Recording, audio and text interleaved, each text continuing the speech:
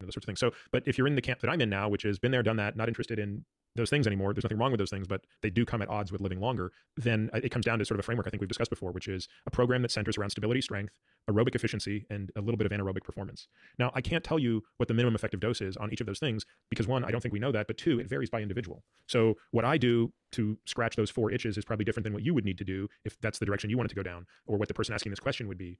But I will say this, having spent a lot of my time doing lots of different types of exercise and pursuing lots of different goals, I've never spent less time exercising than I do now, though it's probably still more than the average person. So I probably spend 10 hours a week exercising in all of the scratching all of those different, just maybe 12. So slightly less than 2 hours a day.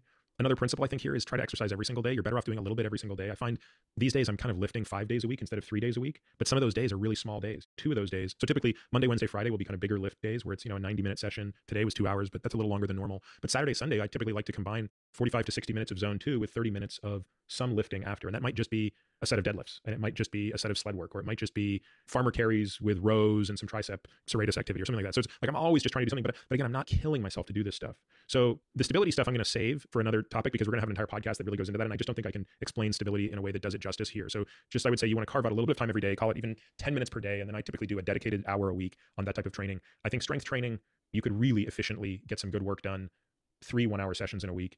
The zone 2, which we've talked about at length on the podcast with Inigo San Milan, I think the minimum effective dose, if you're starting from nowhere, is probably 2 hours. If you have a reasonable base of fitness, probably 3 hours. And obviously you can go up from there. And I don't think you need a whole heck of a lot of anaerobic work. And I think it's very easy to incorporate into regular activity. So I would say that's sort of the foundation that I would think of for exercising towards aging well and being able to physically do the things that matter to you as you get older. That starts to matter. I think once people enter that 7th and 8th decade, if they haven't done a lot of consistent preparatory work in the decades prior, it's alarming how quickly things go south.